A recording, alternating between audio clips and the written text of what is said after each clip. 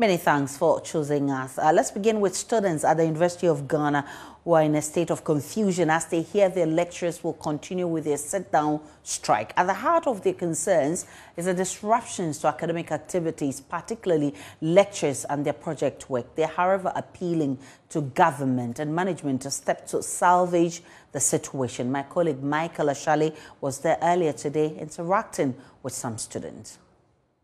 Ghana. Particularly at the Jones Court building, JQB, arguably the most popular and the biggest of the lecture halls at the University of Ghana. Ordinarily, you'd have hundreds of students going up and down the flight of stairs behind me, going into the over 5 lecture halls that we have here. The reason is simple. The lecturers have decided to continue to stay on their industrial action and not return to the classrooms here. The biggest of the people who are being impacted are the students, and I'll talk to a couple of them here. I have Ellie. Now, Ellie, so quickly, tell me, how is this impacting you? This is supposed to be the second day since classes should have started, but that's not the case. As a student, how are you bearing the brunt of it? Well, Rani, at the moment, what I can say to you is that it's unfortunate because as I'm speaking to you right now, I'm supposed to be taking a geochemistry class together with an Ignos of Africa class right now. But I went to the class and the lecturer is not in.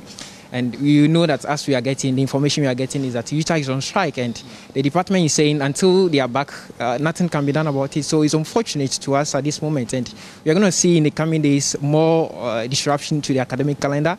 At the time, the management of the university is trying its best to revert to the August starting date for every academic semester. So I think this time government should try its best to be resolving the matter instead of ordering the teachers to go back to the classroom.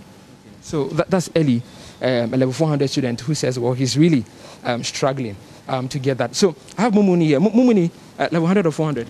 200. Level 200, okay. So, I mean, what class should you have by now and it hasn't happened? How is that affecting? That is sociology class. And one day and the lecturer is not there.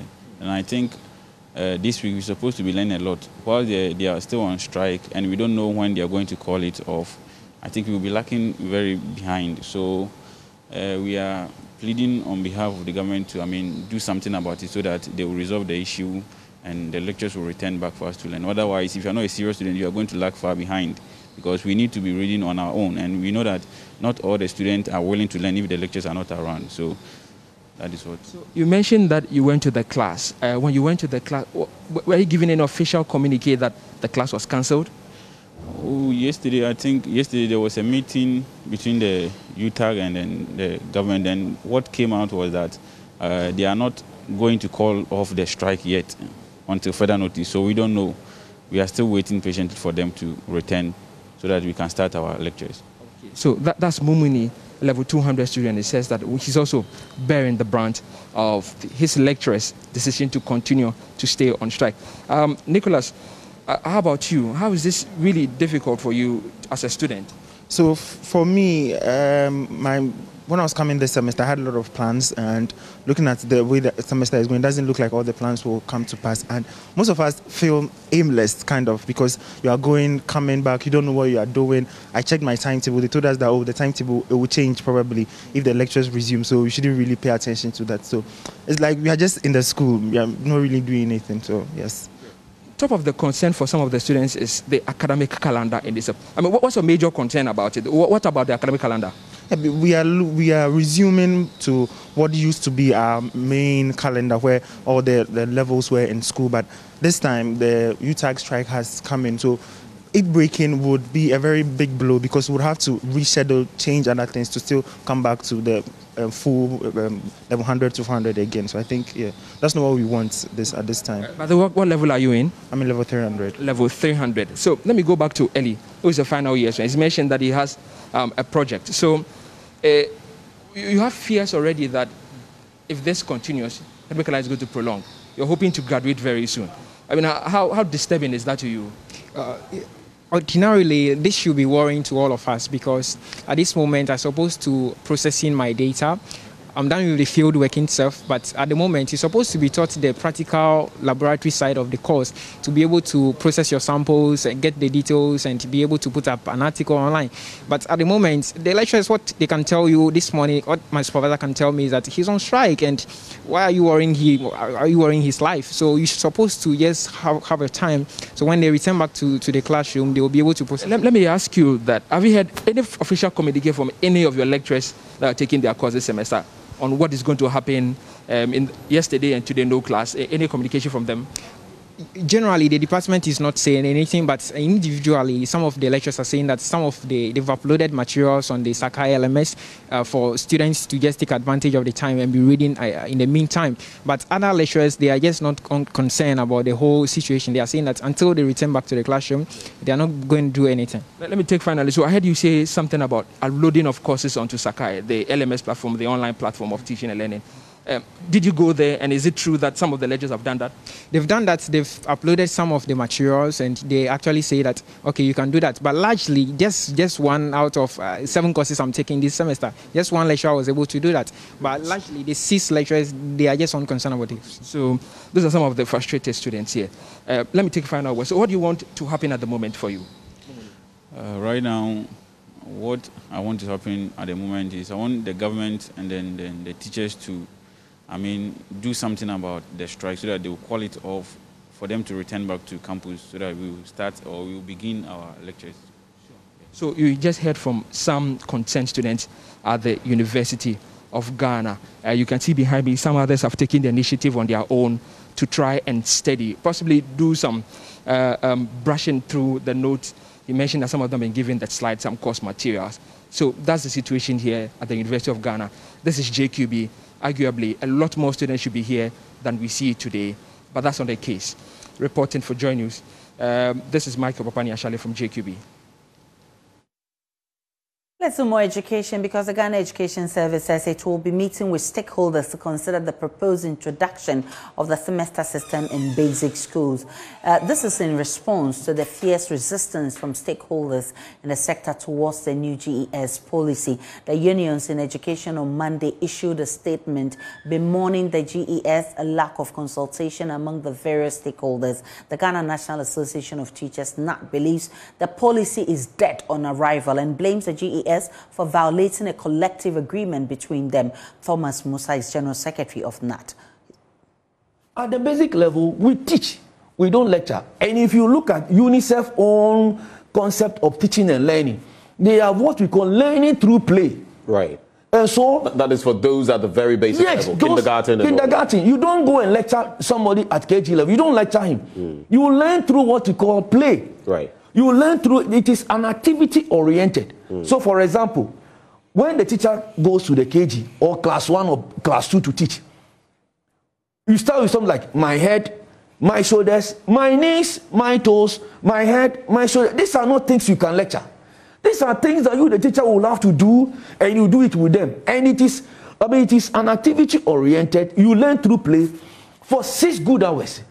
Look, by the time, if you start with the children with this particular activity oriented, don't forget that we are now doing the standard-based curriculum. Right. And with the standard-based curriculum, the principle there is that it is the child-centered learning. And so once it is the child-centered learning, and it is internationally been accepted, and UNICEF is even promoting it that children must learn through play and all those things, by 12 o'clock, the KG children, they would have been tired, and you see them sleeping in the class. Right. And all that. And aside that one, you are asking the children to stay in school from January to somewhere June. Master,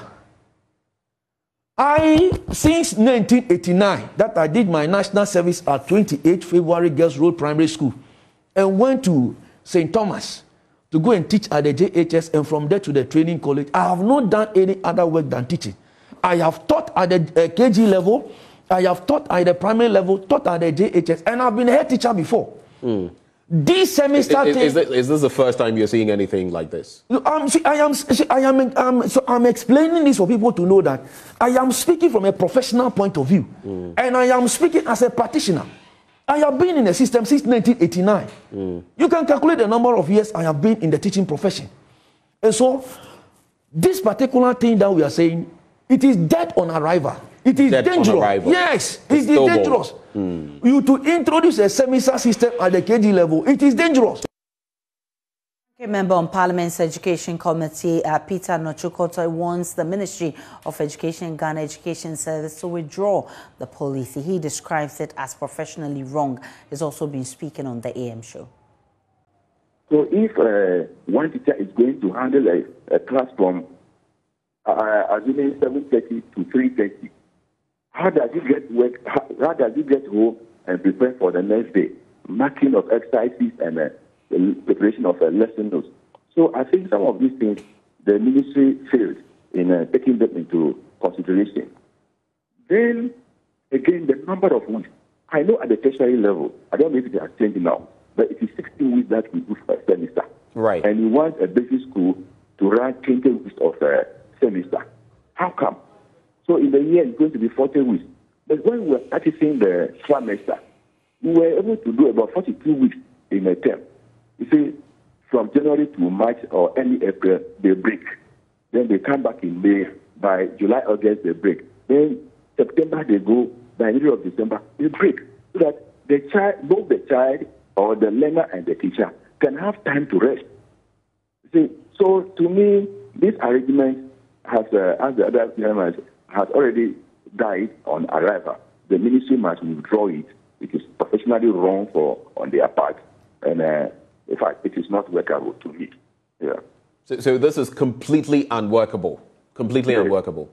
Yeah, it is not workable. And it's something that, as ranking member of the Education Committee, that's the stance you're going to adopt. Is that the stance of not just you, but your caucus in Parliament? I mean, I know you are not, Parliament is yet to reconvene, but the thoughts you've been sharing with your colleague MPs, are you on the same page in respect to this? Yes. Oh, yeah, we're all on the same page. You see, if you look at even the environment in which our teachers and then the students do the teaching and learning, that you realize that we don't have the adequate infrastructure.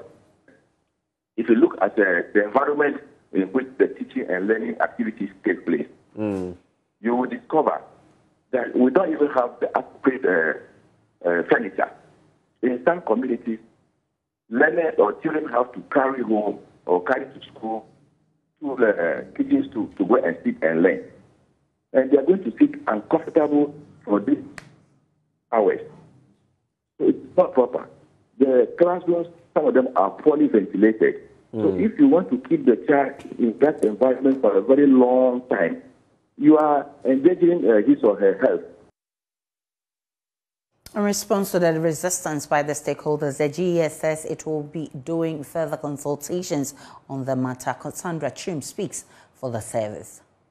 Say that we had even reduced the number because usually they had we had 42 weeks, and the committee that met rather reduced to 40 weeks, and then we had to split for each semester 2020. Of course, there is 1 month vacation within each of the 20 weeks, and then we have holidays, we have weekends, and all of that. And that has been the case. Even when we're doing the trimester, we had sometimes 12 weeks, 14, maybe 14, and then it's just that because they are aligning to the junior high school semester and the senior high school semester, it appears as if they are going to school for a longer period. But we have rather, cumulatively reduced from the 42 to rather 40 weeks. And then we encourage our parents and everybody to bear with us, and definitely it's the best that we want for our kids. Now, there's also been a conversation going on about withdrawing the policy. Is this something you're considering? We always invite discussions and everything. We can't do it alone. In educating these kids, it's holistic. And so whatever decisions or discussions or suggestions that are coming on, definitely we'll look at it on the table. But I can't say for a fact now that we would consider rescinding the decision or not. That would be, that's a policy issue and will come from the ministry. But definitely, I know the minister and my boss, the Director General, Professor Pesopo Pamamba, will definitely have a look at it. And then we welcome all opinions because it's for the best of the country.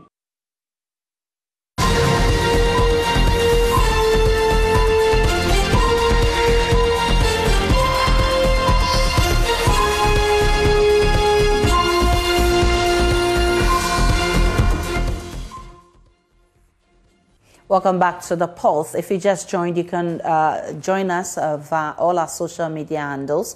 It's on JoyNews on TV. You can tweet at us with the hashtag The Pulse. Now, President Akufo-Addo completes his leadership of the NPP when his 2-year term of office in 2024.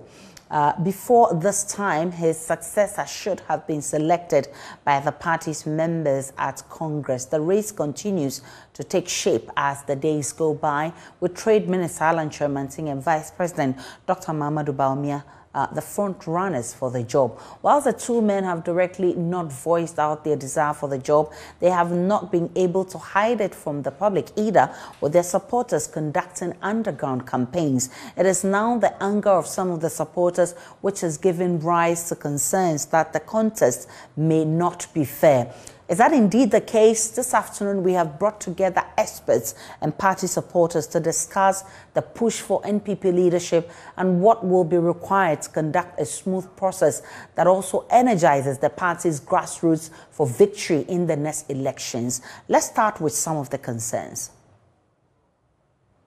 Since the release of the rules and regulations, a number of high-profile and ranking members of the party have openly violated the rules and regulations by declaring their support for the Vice President, His Excellency Dr. Alhaji Mahamudu Bawumia, who has left nobody in doubt of his ambition to become the party's presidential candidate. Prominent among these party officials who have blatantly violated the party's rules and regulations are as follows: Deputy General Secretary of the party, Nana Obiri-Bwahin; the Northern Regional Executives led by Chairman Samba; the Vice Chairman of Ashanti, Mr. Kobna Senchire; the Member of Parliament for Karaga, my own friend and former colleague, Amin Anta; and then Member of Parliament for Toron, Honorable Habib Idrisu; and Farouk Mahama, MP for Yendi, among others. Interestingly, even though the actions of the above-mentioned officials and senior members clearly violate the party's code of conduct, none of these blatant violators has been called to order by the national executives of the party. The worst of it all, at the recent National Delegate Conference of the party, which was held in Kumasi, no less a person than the Vice President himself, Alhaji Dr. Mahamudu Bawumia, who was part of the very body that promulgated the party's rules and regulations, in wanton disregard of the same rules and regulations, arrived at the conference ground with supporters wearing his branded T-shirts and banners announcing his campaign for the flag bearership. As if breaching the code of conduct wasn't embarrassing, the Vice President and his cohort, in their desperation, went on as far as breaching the state protocols as he and his followers arrived late to the function, well after His Excellency the President, Nana Dankwa Akufo-Addo, and the First Lady had taken their seats. In spite of all this embarrassing conduct, nobody in the National Executive, including Mr. John Bodu, the General Secretary, who announced the sanctions, has come out to condemn it or say anything about it. However, in an animal farm selective justice fashion, when supporters of other aspirants, particularly Honorable Alan John Kojo Kyerematen, a founding member of the party, tried to stand their ground and protect their own, they are either immediately rounded up by security agencies or subjected to acts of intimidation and senseless suspension. A clear case in point is the arrest and detention of some supporters of Honorable Alan Kyerematen, the Minister for Trade and Industry, and a leading contender to the flag bearership at the just ended National Delegate Conference for protesting the flagrant abuse of the party's regulations. Things are really falling apart in NPP of today. Our fear, ladies and gentlemen, is that if current situation is not arrested and every member of the party made to feel an equal member with equal opportunities, the party would face an ignominious defeat in 2004 with grave consequence into the future. We want to use this medium to appeal to His Excellency Nana Addo Dankwa Akufo-Addo, His Excellency J. Kufuor, the former president, and other leading personalities, including Mr. Kojo Piening, Osafo Mafo. As disappointing as it may sound, the three people, namely Abdul Rahman Dauda, Khalib, and Mustafa, who have been punished by way of suspension for allegedly supporting Honorable Alan Shematin, were never taken through the above stipulated procedures as issued by the party on July 27, 2021. To the astonishment of the party grassroots, ladies and gentlemen, Alhaji Mohammed Bantima Samba, Honorable Habib Idrisu, Honorable Farouk Mohammed, Honorable Amin Anta, and lawyer Nana Obri Bouahin have, not forgetting Kwabena Centre, have all breached the party's code of conduct with impunity. But the party's top hierarchy has kept mute, surprisingly. That we find so worrying and raising much suspicion going forward. Abundant evidence available gives a clear verdict that the party's application of the code of conduct issued by the national executives have proven beyond reasonable doubt to be selective and abusive.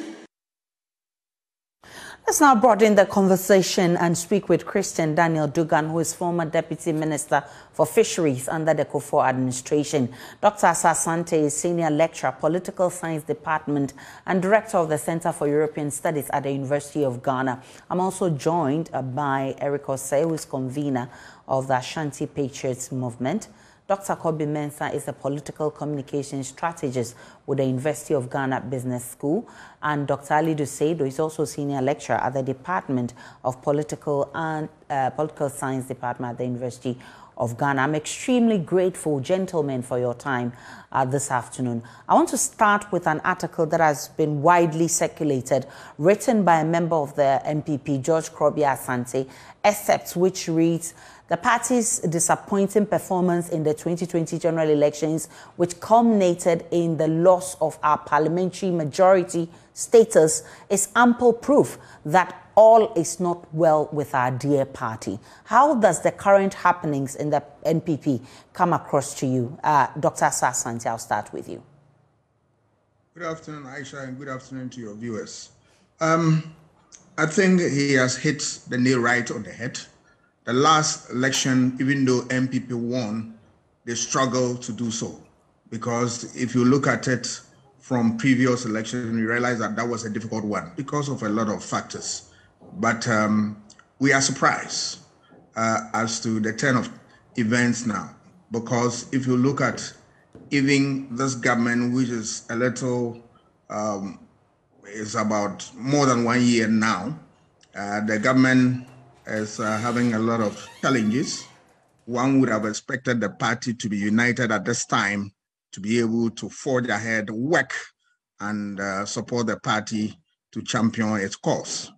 But of course, this concerns also is an ample testimony that there are a lot that the party need to do in order to make sure that they place themselves in the right position to fight the battle of 2024. It is very, very difficult task for them now, but they need to be able to look at the best way to handle it so that people don't feel pain, so that people don't feel isolated within a party that they call their own, that they want to be associated with all the time. So it's a whole gamut of issues that they need to handle and handle it carefully. Now, Dr. Ali Duseido, what's your own reading of the current situation in the NPP?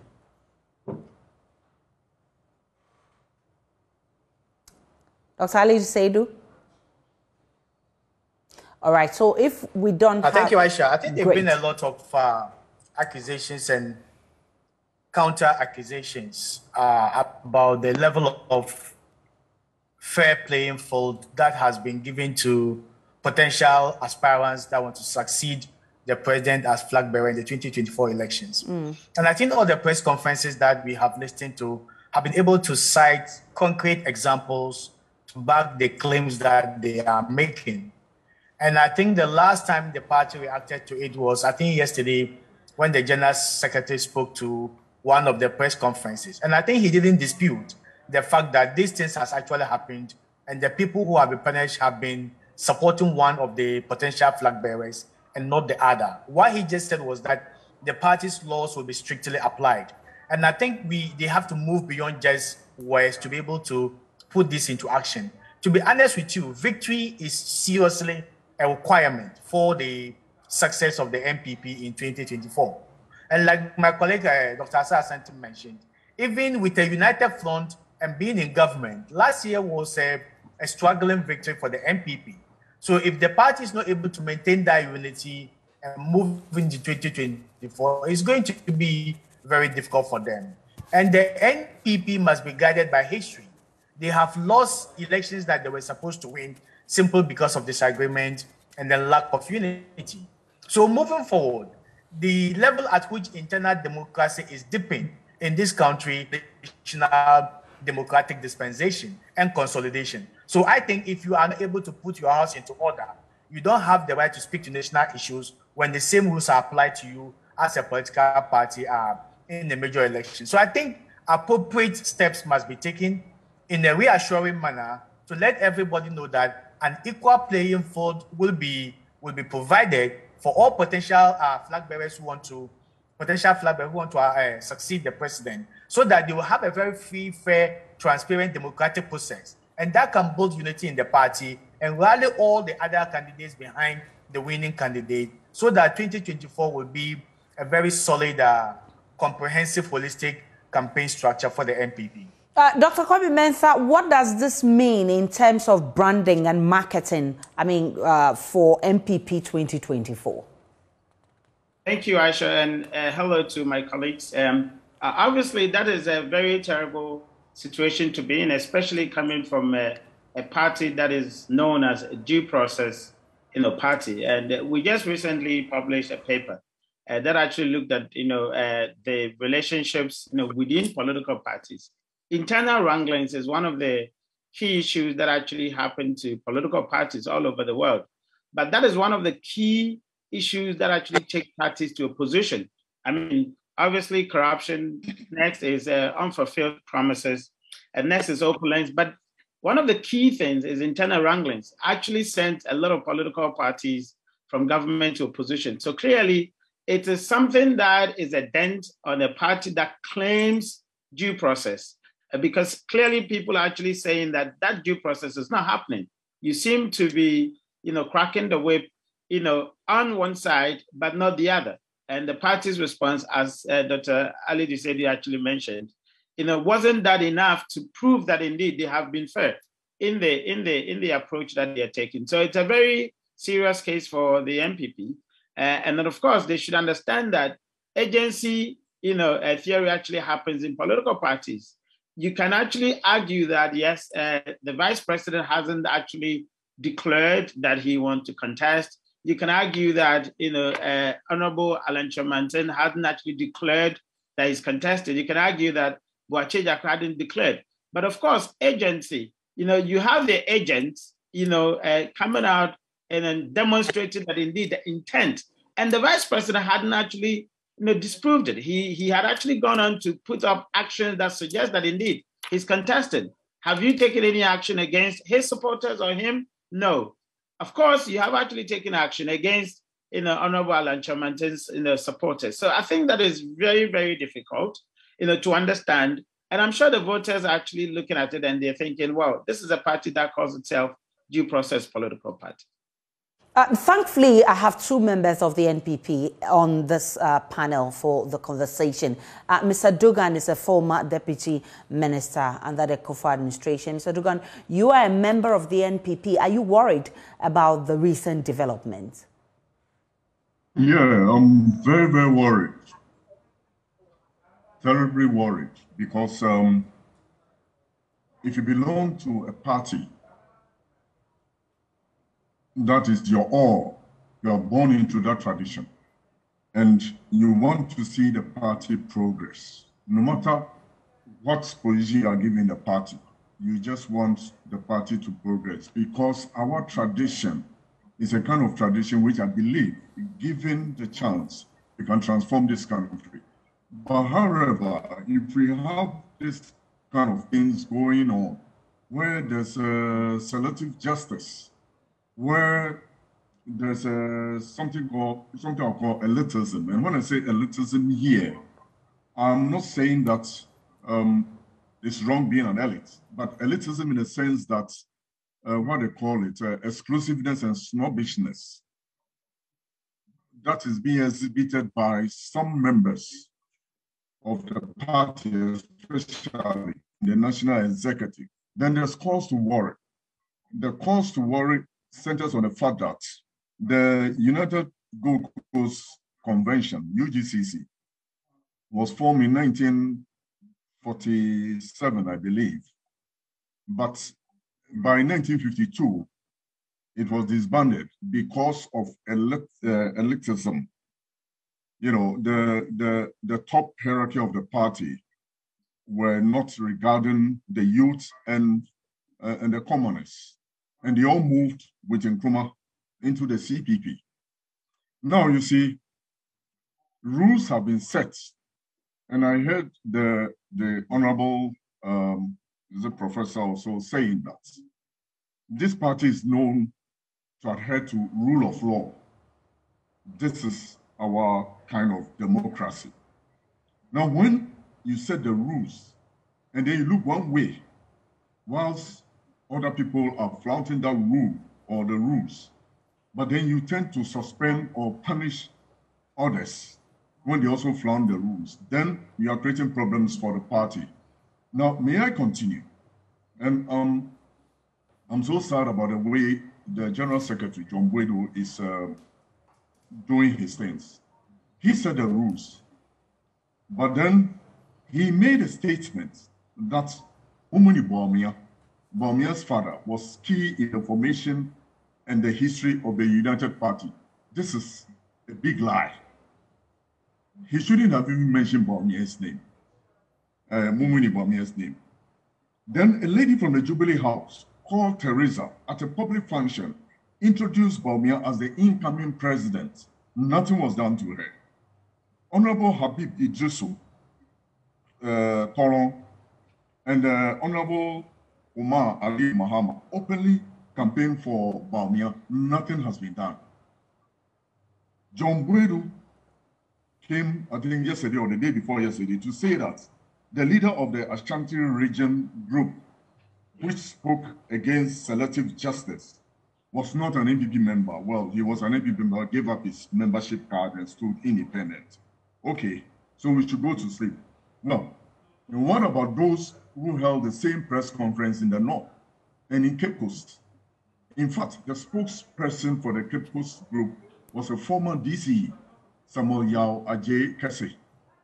Ajay Kessie, sorry. Now, you have suspended at least 3 members of the party, electoral area coordinators, and then polling station secretaries and whatnot, for also standing up to campaign for Honorable Alan Martin. What about his deputy, Obri Bwai, who said he's going to leave the hand of what they call it, a Mampusi person, to win the what they call it, the flag bearership? All those who we have now been told are interested in standing for the election, only one person is from Mampusi. If all of them were from Mampusi, I have no problem with Obri Bwai. Only one of them is from Mampusi, and he's the vice president. Recently, another person too came and then castigated lies that, what they call it, Honorable Alan Martin decided to quit the party when he lost to, he conceded to His Excellency Nana Akufo-Addo in 2007. The truth must be told. After Alan conceded and was hoping that the party should unite, people who were perceived to be supporters of Alan were being harassed by NPP members. And Alan kept begging the national chairman to put this people to order so that we come together, you see, come together as a family to win the 2008. That never happened. So Alan put up a conditional statement that if this is continuing, he cannot see the NPP losing the election.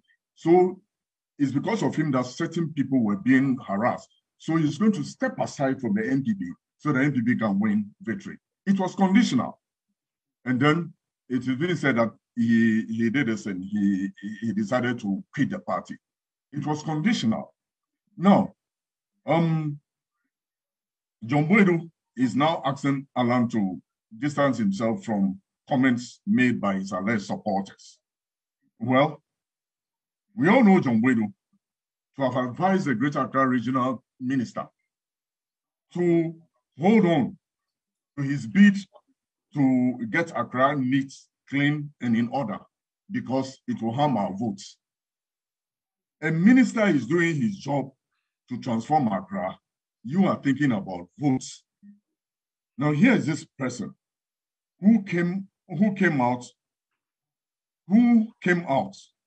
to call Alan Tremartin to order, but has failed to call Vice President Bawumia to order for his alleged supporters who stormed the 2021 conference grounds in Kumasi.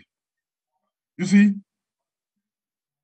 we are having a repeat of what I said befell UGCC. And I must say something that I have no problem with that fine gentleman, what is called, Araji Bawumia. The fact is that, for the way things are going, people are beginning to speak ill of him, which shouldn't have been the case. He's a fine gentleman. But then, because of the party hierarchy who have surrounded him and probably, allegedly, pushing people on to support him openly, but pressing down people and punishing them for supporting other candidates like Alan Tremartin, like Aputu Efriye, like Boachia Jakun, like Apreku, like Jogate and Co. People will begin to feel that the vice president is using his office to make sure that security agents go after these people. And you are doing harm to him. And one thing, to leave his father out of this. Nobody should mention his father. I'm saying this because in the NPP, there are people who came over from the NDC. I can mention Boniface Sadiq. I can mention Rashid Bawa. I can mention Francis Essiem. Now, these people are doing great work in the party. We are not looking at their background. But immediately, you are doing these sort of things and promoting his father, who, incidentally, when he joined the NPP when he joined the CPP from the Northern People's Party, started attacking the UP leaders. Okay. To the extent that he even went to say that the French government paid £1 million to Dr. Boussia to stage a coup. Just to mention the father, because you say that will muddy the waters. So let's stick with the issues now. Let's not go back to what his father did. All right. Thank you very much. I'm sorry, and I apologize to Bawumia for mentioning his father in this. Go ahead. But I'm saying nobody should mention his father, or else people will bring out history to destroy him. Okay. This is what I want to say. All right. Let me bring in Eric Osei. Eric Osei, okay, what would you describe as a satisfactory behavior or conduct of the NPP executives?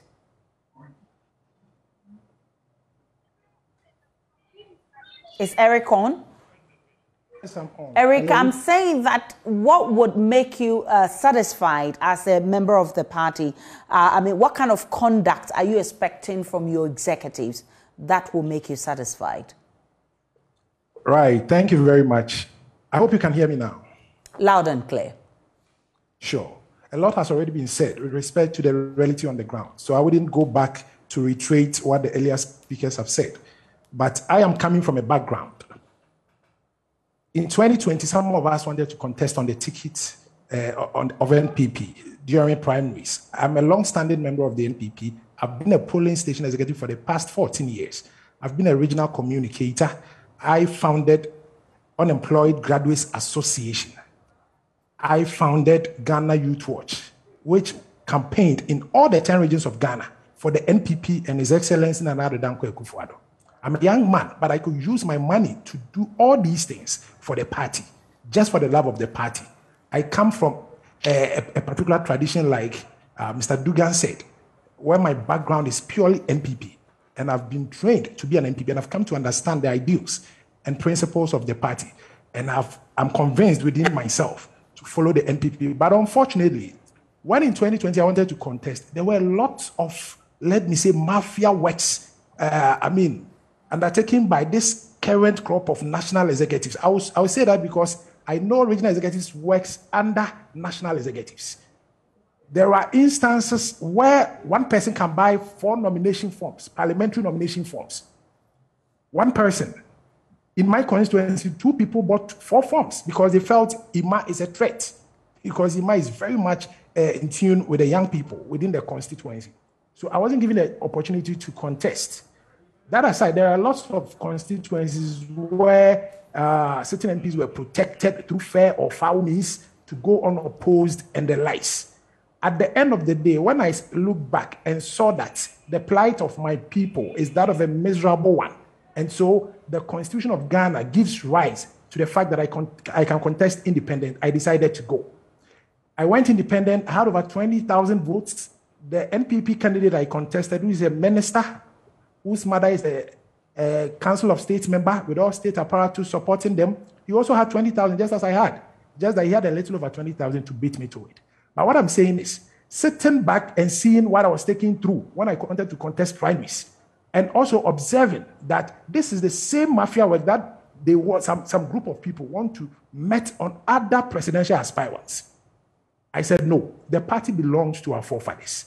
They sacrificed their life to bring the party into existence. You won't sit down and allow anybody take it as a personal property and use it any way he or she likes. So I also formed this Ashanti Patriots movement to represent as a voice for the young people within this country. Okay. We won't sit down for people. You see, once it continues like that, it means you have to belong to a particular sect to be able to, have what it takes to do something to the benefit of the party. What so exactly? What exactly do you want? What exactly do you want from the executives? What we want is for the ideals of the new patriotic party to be brought to bear.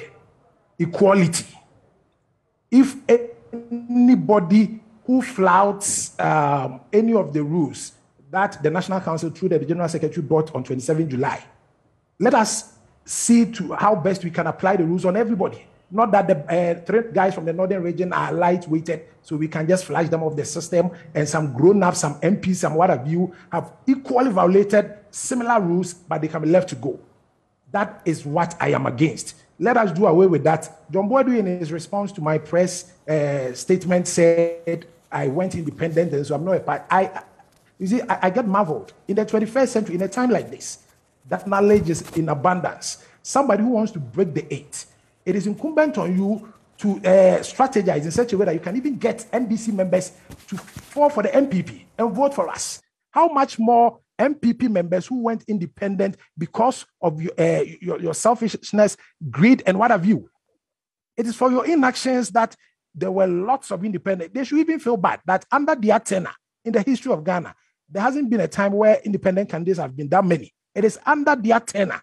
And speaking against independent, I would like to even ask him, do we have majority in parliament? It's not an independent who is trying to give us majority. So how can you speak against independent? 1 year after elections, you don't see any need to bring together all independent candidates for us to see how best we can unite and rally all our supporters. Like I said, I had over 20,000 votes. Anybody, I'm not the only person who is forfeiting my membership.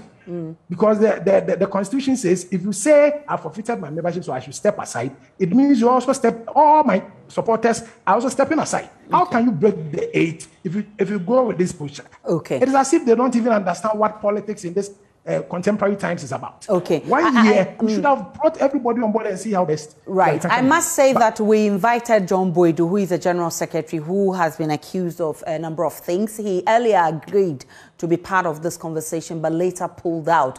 I do not know his reason for pulling out, but it's not a new thing in the MPP or any other political party that many people put themselves up for presidential candidate position. I mean, what is confusing right now is accusations of party executives favoring one side. We had same in the lead up to the 2020 elections, and that angered a lot of members who ended up voting skirt and blouse, and exactly what Eric has alluded to. Could the name is Emmanuel. The name is Emmanuel. Okay, Emmanuel. Emmanuel. So could the party have managed this any better, Dr. Asante? When you look at the turn of events, I have no doubt in my mind that MPP has a big problem. You see, Nkrumah said, and I quote him there, that organization decides everything. Within the party, they are not organized. We have to say it bluntly, yes. Because if they are organized, then we want to see rule of law upheld. You see, democracy is anchored on the principle of rule of law, which has two components: equality before the law and due process. That everybody within the party is equal before the laws of the party. So if you begin to favor one group against the other, I'm afraid you are undermining internal democracy and even the democracy of the country itself.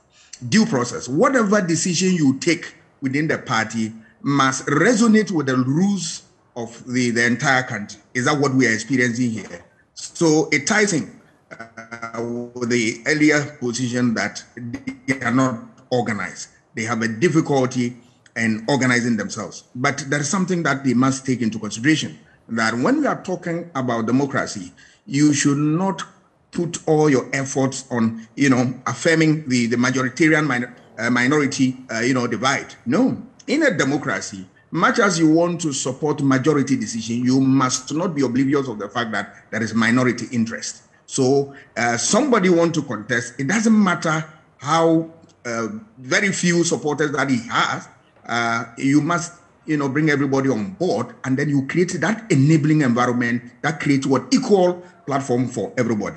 If people begin to all feel that they are not important within the party, then they begin to undermine the structures of the party. I can also see manipulation and deception, and that is also a worrying sign, because this is a party that want to maintain power after two tenure, and they need to rise above these things by manipulating the process to favor a particular candidate. Create that environment that it will be free for all to contest. Whoever wins, he wins. And you all rally behind the person. But that's not what we also forget the fact that, look, for you to be able to contest election and win massively in this country, it depends upon the work that you have done. It is very, very important for them to know that if you don't have any record, any work that you have done that you can show, I'm afraid people are going to vote against you. Even now, we are hearing a lot from the system that we haven't seen much from Nana Akufo-Addo's government. And that is something that should occupy their attention, so that whether it is true or not, at the end of the day, they must prove their mettle and tell the public that, yes, this is what we have and we can show to the world. If they want to turn a blind eye on these things, I'm afraid they are going to have more tsunami, stripping them away during the 2020 election. They need to also make sure that the party that they have voted, the country has voted for, and the government that is in power, you need to work and support the party. And then if you have any interest, you begin to manage it in such a way that it doesn't affect the government in power. Otherwise, what they are doing will be an exercise in futility. I want to be blunt to them. Dr. Ali said, what must give for sanity to prevail?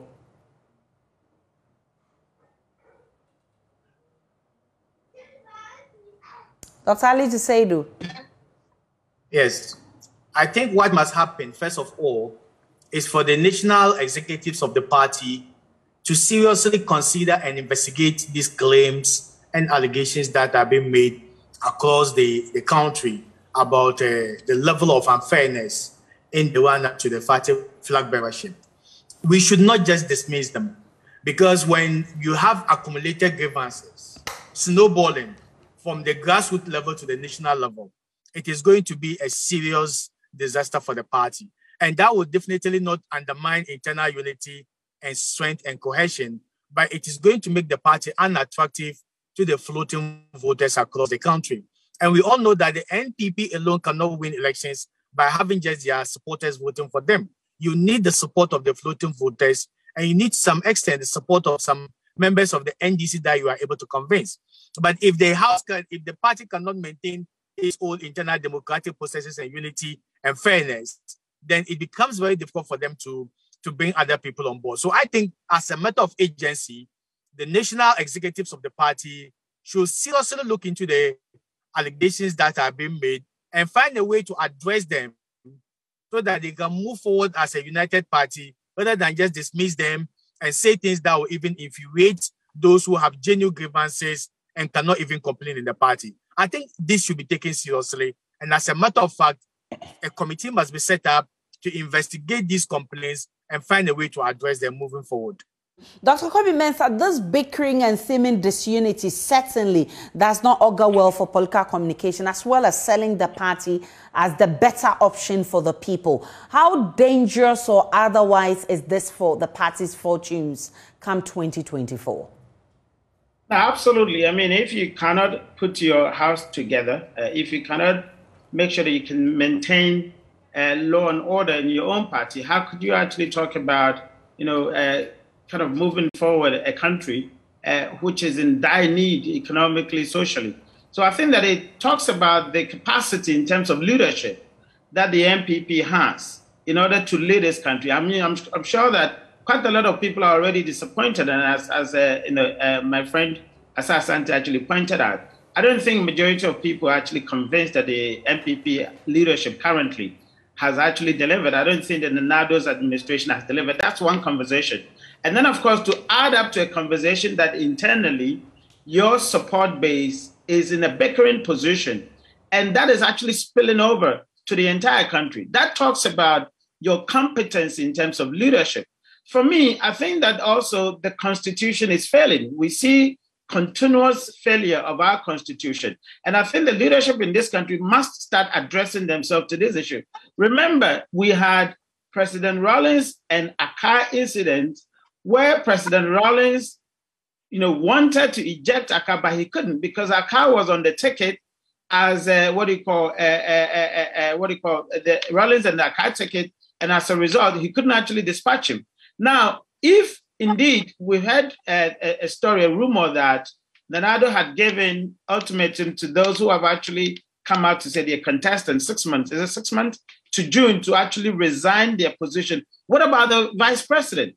The vice president is on the ticket with Nado. Now, the president cannot ask the vice president to resign because per constitution he was voted for.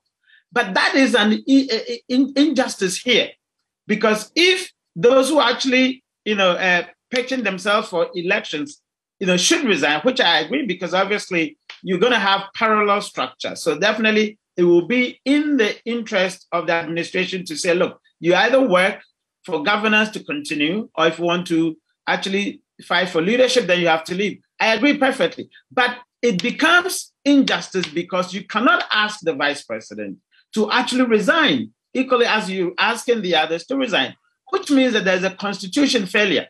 So in the first instance where Rawlings had issues with Akkar, he couldn't sack. In this instance, of course, it seems to be that the president is actually perhaps, I don't know, behind the vice president may not be able to ask him because there's a constitutional provision that you cannot actually ask him to resign. And it means that we have an issue with our constitution. We have to actually have something to do with it.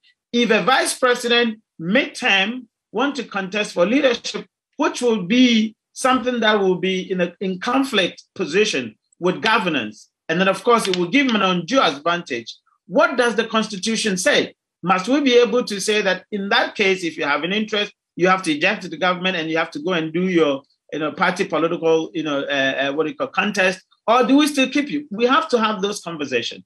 So definitely what is happening is telling a lot of voters that we have lost leadership.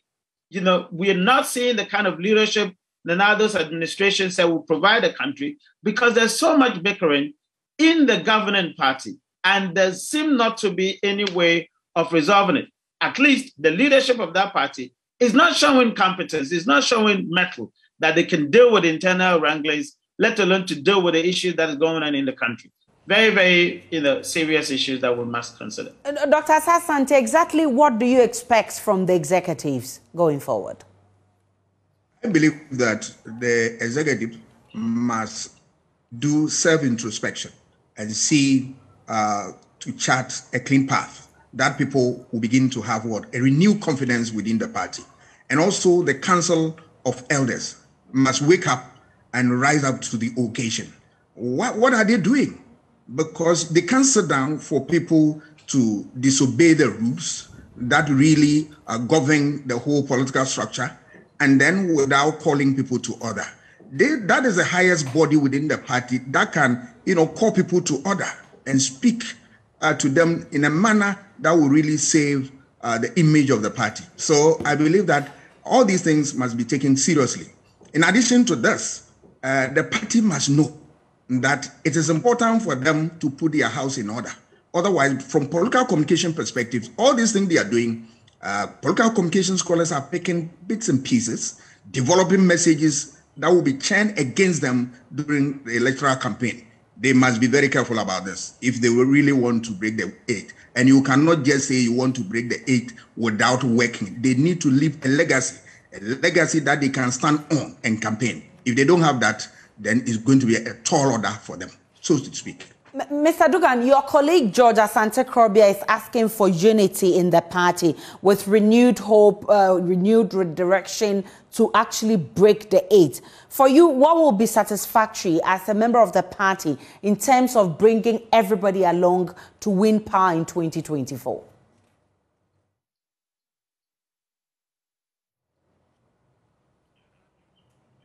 Mr. Dugan, kindly unmute for me. Can you hear me now? Loud and clear.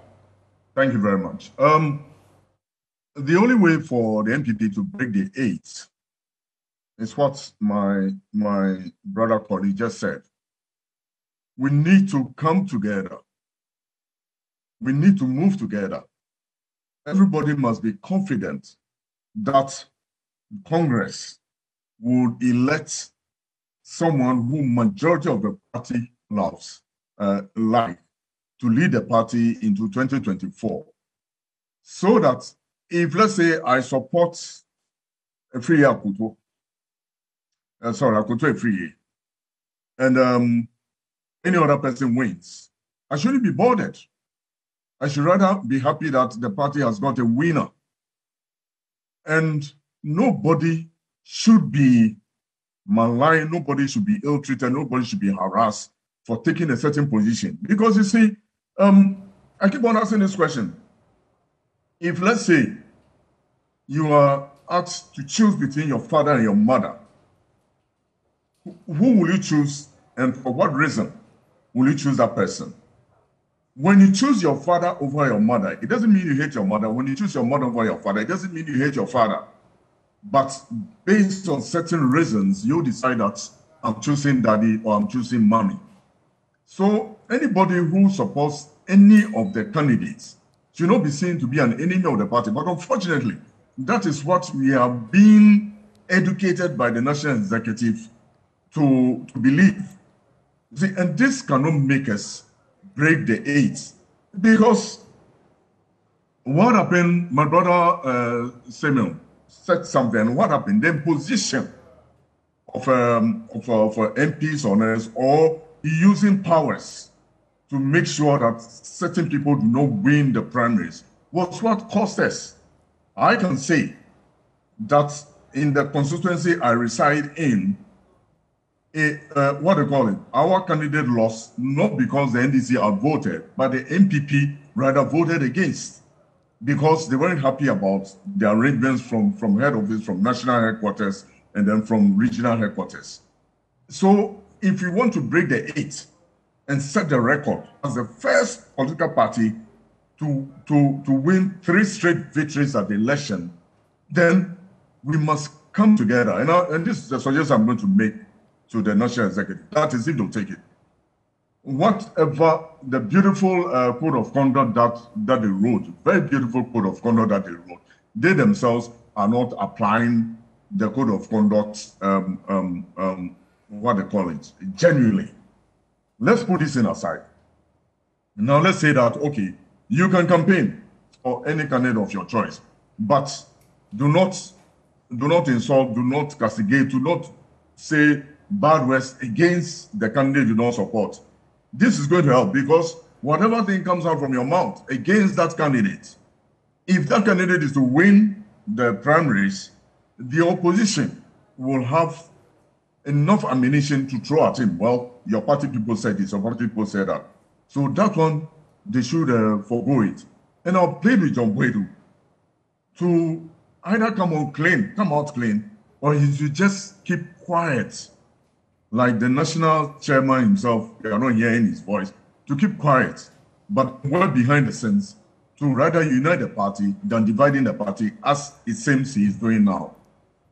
Dr. Kobe Mensah, what should be the strategy? Because at the end of the day, the NPP wants to put itself up for a win and not to fail. I want to believe that. Yeah, I think that just like Mr. Dugan actually talked about, I think there must be a meeting between the interested stakeholders, because clearly this is getting, overboard. It's actually escalated. I think, firstly, the party executive must call the stakeholders and then, perhaps put out a very, clear message of, decency. How do you ensure that you can actually go about your campaign without necessarily causing, damage, reputational damage to the political party in case one of them wins. So once you actually call for that truce, you call for that engagement, you put the rules, on the table, and then you make sure that people would come to terms that, yes, the rules will be applied equally. I am sure people would actually respect that. And as some of my colleagues have already said, I think the national executives plus what we call the Council of Elders must also come together to sort of come out with the rules and regulations that will be favorable to everybody else. Because currently, as it's going, the bickering that's going on is not helping them at all, because it's actually denigrating their image as due process, their image as the party that is the most organized, which they always tout themselves as such. Certainly, it's not going down that way. Now, the president must be clear, on his stance. Now, clearly, he cannot do anything to the vice president if he actually campaigns, because the Constitution, says so. You cannot actually push the vice president out.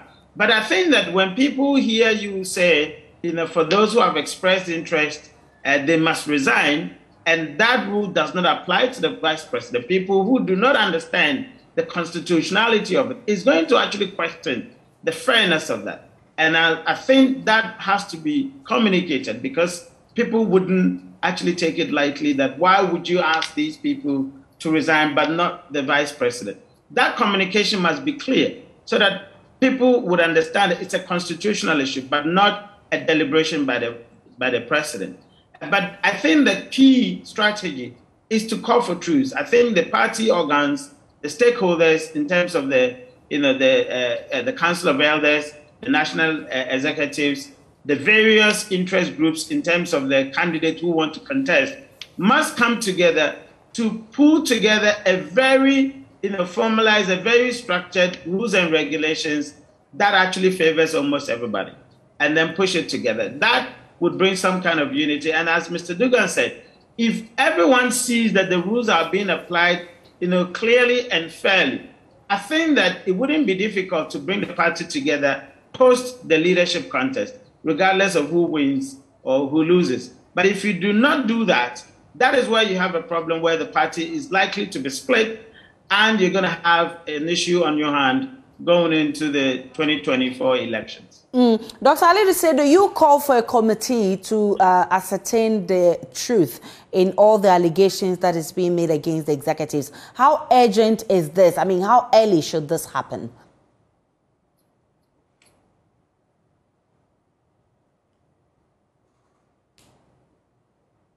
Is Dr. Ali say today? I think Ali is not on the call. Oh, okay. So we lost Dr. Ali Seidu. I would like to throw that to you, Dr. Asante, then. How early should this happen?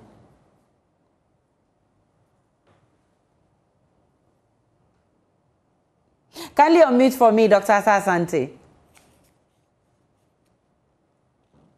Yeah, I think time is not on the side of the NPP. They need to work very fast and make sure that they get all these problems addressed quickly. They need to do that. And I also see that there's a problem with their institutions. Now it appears to me that the institutions that they have built that has really stood the test of time is crumbling. They need to work on their institution. By institution, I'm talking about the procedures, the processes, the norms, the rules, and all that. They need to make sure that these things work and work well. And how do you make them work? You need to enforce the rule rigidly, without fear, without favor. That is very, very critical. And they should also not push the party to the position where people can describe it as electoral machinery. That yes, they are not thinking about how to govern the state and provide the needs of the people who really gave them their mandate in 2020.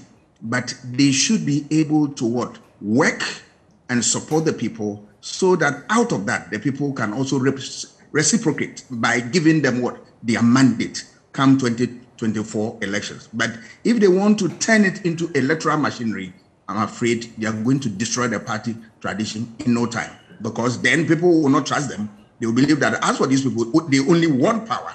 Once they get power, every time you put them into office, they just work for power. They will not fight for the ordinary man in the street, and that will have a boomerang effects in their political fortunes.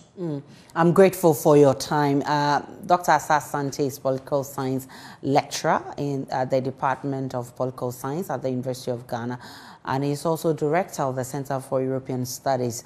Christian Daniel Dugan is former Deputy Minister for Fisheries under Kufuor administration, and Dr. Kobe Mensah is political communication strategist with the University of Ghana Business School, and Dr. Ali Seidu also joined us. He's senior lecturer at the Department of Political Science at the University of Ghana, and Emmanuel Osei, also a member of the NPP and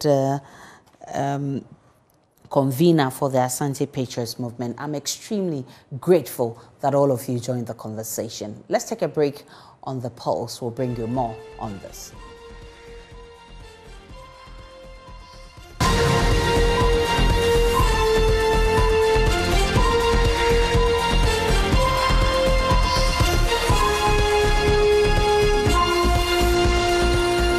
Welcome back to the Pulse. To the rest of our stories. The Attorney General's office has vowed to produce evidence that will show beyond reasonable doubt that minority spokesperson Kasiela Atoforsen caused a 2.5 million euros loss to the state. This has to do with the procurement of ambulances, which are said to be unfit for purpose. Court correspondent Joseph Akable was in court when Mr. Forsen pleaded not guilty to the charges. The Attorney General's office on Tuesday responded to allegations that its prosecution of Dr. Atoforsen is politically motivated. Alfred Tuayeboa is a Deputy Attorney General. We come to court with evidence. The matter has just started. We are going to lead evidence in court. At the end of the day, the evidence will show that this case is not a case where we are trying to use any other means to weaken their strength. Nothing of that sort. Pure legal matters and nothing. We are dealing with what we have through the investigations conducted by the Ghana Police Service and IOCO. So based on what we have, we think these are the appropriate people to be brought before this court. This one is a fake ambulance scandal, and we are ready anytime to appear before the courts and put across our case. Dr. Forson himself had the opportunity to respond to the charges leveled against him. He pleaded not guilty as he was granted a self-recognizance bail. The other two accused persons were also granted bails with sureties in the sum of 2 million and 5 million cedis, respectively. Felix Kwachio, who served in government with Dr. Forson, insists that the case is politically motivated. Mr. Kwachio, we spoke to the AG's office a short while ago. I mean, yesterday we heard from one of your leaders in Parliament who believes that there's an attempt to weaken your front. But the AG's office, they've responded. They say that it's the evidence that is speaking, and that's why they are in court. I mean, you served in government with Mr. Forson. What do you make of what you heard in court today about the facts? Well, if the evidence indeed spoke, the AG would not be in court, because we are clear in our minds that everything done around the subject matter of the purchase of the 200 ambulances was above board. It was done in compliance with the laws and regulations of the Republic of Ghana. The necessary approvals and authorizations were sought. No payment was done irregularly. As far as we are concerned, no loss has been occasioned to the state of Ghana. The Attorney General's office has been given up until 8 February 2022 to make the necessary disclosures, i.e. to make available to the court documents they intend to use as evidence against the accused persons. The trial continues on 14th of February 2022. For JoyNews on the Law Court Complex, my name is Joseph Akable. And here in Kokomlimle in the studio, my name is Aisha Ibrahim. We'll take a break on the pulse. When we return, we'll bring you all the updates in sport.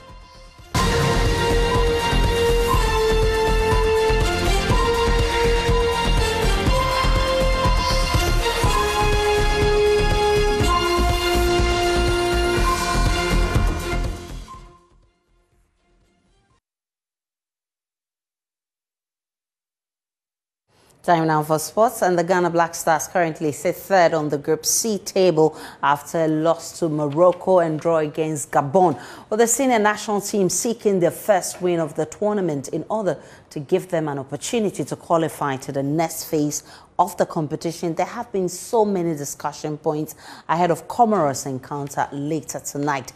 Joining me in the studio is Joy Sports analyst Joel Botte and football coach Nana Jiman, who is also be joining us via Zoom, and former Black Stars player Sam Johnson. He joins us via phone. Let me start from the studio, Joel. So Ghana now has, what, 1 point in Group C? Yeah. So what does this mean? I mean, what do we have to do to get to the next phase of the competition? So in terms of Ghana's qualification, we need a win against Comoros to even start with. And we also need Gabon to lose to Morocco later today. Okay. We also need that to give us a 3-goal margin. That is between the two games. We need a 3-goal margin in order to get qualification. And we are looking to get that via the second place. If Gabon lose and we are able to win and we have a 3-goal goal difference, then that will guarantee us a second place to qualify.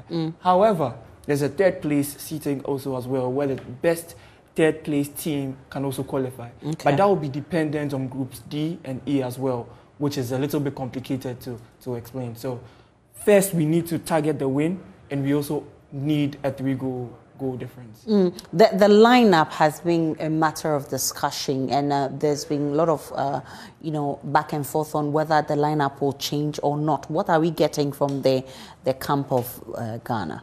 So from the camp of Ghana, currently we are hearing news about Fatau Isahaku, the young 17-year-old, getting a starting place today. Or possibly we could see a 4-4-2 formation being deployed this time. I think Milo is trying to change things up, especially because of how things went in the first 2 games. And as a result of that, that is why he's looking to bring in speedsters at the wide areas. That is either Kamal Dean and Fatau, or Joseph Pinto and Fatau. We're looking to see how that will go. After losing 2 matches, a lot of people have, the confidence has derailed. Not too waste about that. Nana Jiman, are you confident that Ghana can get the job done against Comoros tonight? Nana Jiman. Well, thank you very much. Yes, I'm here. It looks as if I'm frozen. All right, so I'm asking if you're confident that we can be able to beat Comoros at Kuwait tonight. Well, to be honest with you, I just don't know. I've got to be honest with you. If I said I was confident, I wouldn't be telling you the truth, Aisha. The truth of the matter is I'm worried because as your analyst is describing for you in the studio, the ways that we could qualify are indeed very complicated and in some instances are dependent on other results as well. Naturally, the first thing we must think about is the win. And secondly to that is we must score as many unanswered goals as possible, ideally. Whether or not we can do that, I really don't know. We've got a coach who we know his principle, his philosophy is born out of scoring one goal and leaving it at that. Yes, it would give us the 3 points, but there may be a huge challenge when it comes down to goals scored and goals conceded. I don't really know. It's a tough task. I would love them to come through, but I just really don't have an idea. They've lost one. They've drawn a match they should never have drawn. This could have been in the bag already, but that's the way the cookie crumbles at the moment. Now, let me bring in Sam Johnson. I mean, you have been here before, and there's been a lot of complaining about the kind of formation we're playing. You've been there before. What is wrong with us? Yeah, I think I'm very, very happy the way Coach said, Nana said. It's very, very important. What we are doing now, nobody knows what is going on there. Because me personally, on the field, I really don't know, apart from maybe putting our players to our various positions that everybody see the system that we playing 4-3-3. Apart from that system that we see, I don't know how we play, how we defend. I really don't know. So when you ask me about the system or what it is, to tell you guys, but I don't believe in the system that we are playing now. I hope and pray that today we will learn his lesson from these 2 games so that we will do something better for our nation. Because you don't see the agency in the guys that they want to do something for themselves. Sometimes when the coaches are confused, that is where the player, you show the caliber of player that you are. And we don't see that in them now. And it makes everybody confused. Like my senior man said, we've been singing the same song every time. Oh, things will be okay, things will be okay. And things are getting worse. Somebody who can defend one goal in 10 years ago, he can defend this one goal very, very good. This is the time that we need the one goal most. He can defend that goal. So I don't think we can put our full, me personally, I can put my full trust in them. But what can we do? They are there. We have to support them in any way so that we give them that morale. But me personally, I'm not sure. But I hope and pray that things will change today. I'm so happy that Milo himself admits that the team we had in 2010 is not the same that we have now. What's the difference between the team we had in 2010 and what we have now? He's supposed to be the last person to say that. But, of course, when you're trying to hide behind the curtains, this is what happened. You know that this team is the same, but you promise us to bring the cup. So now the things are difficult. Now you are telling us that 10 years ago the team is different. Of course, you don't have a Samoa, you don't have Stephen Appiah, you don't have Suleiman Tare, so you can't be proud. This is the time you have to show us that you know better. This is the time you have to show us that you know better. Because at that time, what we have, any coach who has a little bit intelligent can do something with the team. But now you have to show your capacity, how good you are. This is the time. And if you can't make it with that and you are telling that 10 years ago you don't have that squad, then what are you telling us? Are we not, those over there, are they not talented? Are they not good ones? Who call them? You do the call-up. So what are you telling us now? But all the same, we are in. So we just hope that they will do. But sometimes, even if you don't play good football, you have to, on the field, people must see how serious, how tough you, how against you want to win the game, you know. All these things matters. And let me tell you this story for a short time. Against Ivory Coast, 2006, we said we're not going to lose this game, because if we lose this game again, that means we are going to lose from 92, 94, and 96. It's not going to happen. If we win this game and we come out from South Africa, we are okay. And we make sure, everybody makes sure that we win this game. Are they going to put on the same character today? If they did, there is no way. There is no way we will come out, even draw, or maybe 1 or 2 or 3. Maybe we can score maybe 3 or 4 goals if they go in with this kind of character. Nana Agyeman, I can see you actually are passionate about responding to this particular one. I mean, how would you describe the team we had in 2010 then and the team we have now? Let me cut the cake from a different angle. Sam Johnson is absolutely right. There's no way a coach should be saying this now or anytime. You know, just think about the players that have heard this. You know, he's their coach. He's the one they're looking up to. He's their leader. And he's come back to tell Ghanaians that, you know, quite frankly, the team that I have is not really a good team. And even when I compare it to what I had before, they're nowhere near there. And I haven't come here with any strikers. That's what he said, because there's no Asamoah Gyan. So the players he's picked to strike, they're not strikers. They're not strikers. And I've always maintained he's travelled there with only one striker, and that's the local lad from the Olympics team. Everyone else that has been labelled a striker are not actually strikers. But, you know, the thing about it is, when you look at 2010, you look at the team that we had representing us in the first World Cup that we featured in 2006. There's not one player that can match the capacity, the ability, the skill of any of those players at all that are in this team currently. Not one. It's not just a matter of Asamoah Gyan. There's lots of players there. We even had Kingston, he was there. You got the Painstill, you know, you got the Addies, you got the entire midfield quartet. That was Lai Kingston. Unfortunately, he didn't go to the World Cup. He lost the plot. But there was Lai Kingston, Suleiman Tari, Stephen Napier, and Michael Essien. That was one of the best midfield quartets in the world at the time. In the world, let me tell you. And then with Asamoah up front, eventually we had Kujo Asamoah joining us as well. He was also fantastic.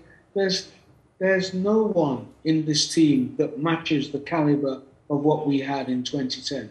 No one. Not that it can't happen, but we haven't spent the time to work with the players and to nurture them and to build them in a way in which we did before. Because the majority of those players, especially the Montaris and Sulis, they all came from Colts. They all came from Colts football. And Colts has only just been revived last year, only just. And still yet, we don't hear anything about Colts like we did back in the day. I used to go and watch Colts matches. Most people used to go and watch Colts matches. People don't really go now, even though it's just been revived. So, you know, what worries me is that the players would have heard what the coach has said. And to many of them, it might be quite demoralizing for the person they are looking up to, who is leading them, to tell the rest of the world that these boys ain't quality. It must be very demoralizing. Yes, I know they want to prove a point, no doubt about that, but I don't think it's the right thing that should have been said, even though it is 100% true. Joel, I mean, the last time we're talking about the people who make up the lineup, and rightly so, Mr. Agyeman is also making that point. He says the team we have now is nowhere comparable to the one we had in 2010. But there's this name that has come up strongly, Jordan Ayew. I mean, a lot of complaints about him and the fact that the coach is still keeping Jordan Ayew there when he's actually not doing anything for us. Well, just as Nana Jimang said, we have only one striker in the name of Abagna. And we know that we need Jordan to step up as an experienced player who has played at the striking role and has played as an inside forward as well. That's off the wings. We are expecting Jordan to step up because we know he has that competence to score goals. But unfortunately, we are not seeing that. Hence why the complaints are coming up. And you know, when you don't have the confidence and all of that, sometimes fans will react and say they need someone to take your place. But then is this the time to let someone take Jordan's place? That's the question. Because if you look at the last 2 games, he's had only 1 shot, and that shot was off target. The game against Morocco, no shots, and the game against Gabon, 1 shot, and it was off target. That is quite poor for someone you expect to take up that role of a striker. So, well, I don't know about him leading the line today, but we hope that if he does, he steps up this time. Are there any likely opponents, designed, for us, should we qualify? So, should Ghana qualify? It depends on where we qualify through. If we qualify as 2nd place in Group C, we could play Burkina Faso. But if we qualify as 3rd place, we could play Cameroon, the host nation, because they top their group. So that's where we are. That's the lines we find ourselves. So Burkina and Cameroon. Cameroon especially, that's if we qualify through 3rd place. What are our chances with these 2 people? Our chances are quite slim because if you've looked at our performance over these past 2 games, they've not been encouraging. Even the game that we thought should have been won against Gabon, we didn't step up. How about playing these 2 sides that have done well in their group? Can we match the level and intensity they're playing? That's a question. So we would have to ask ourselves a lot of ifs if we are looking to play these teams. Sam Johnson, what do you want to see tonight when Ghana meets their compatriots from Comoros? Today, what I want to see is the commitment and full concentration. And I want to see fighters on the field. Fighters. If they fight and they can't make it, we know that they fight today and they fought today and they can't make it. But if they play the same as they are doing, I don't think anybody will be happy with them. So I see that today they have to commit themselves that they are defending the flag of Ghana. And I hope they will come out. So the last time they were meeting Morocco, the advice was for Ghana to do a lot more of the defense. Unfortunately, we didn't see that. With Gabon, did it happen? With Gabon, well, what happened was we took our only chance of the game, but we didn't hold on. We didn't show that fighting spirit because Gabon were looking for a result. They weren't looking for necessarily a win, but if it was a draw, they were satisfied. So we should have controlled the game a bit more. That we didn't. So Sam Johnson, what should we do? More defense, more attack, or we should show the fighting spirit, which Joel talks about? No, in this kind of game, you just have to play attack, but not attack with leaving your back to be. We have to play compact. If we play compact football, and I can give so many instances. You are defending together, you are attacking together. That is how it goes, and we play compact. If we open ourselves like this, and when the ball is, we always have to make sure the ball is in front of us. All the players, the ball is in front of us. When it's even in our goal area, everybody is in front of the goal. When we are going, we all attack. We attack together, we come together. If we play compact, I think that will help us so that we won't open ourselves for them to be easy, passing the balls around us. Because you don't see us running and, harassing the opponents. We always, go casual and they can play the ball anyhow.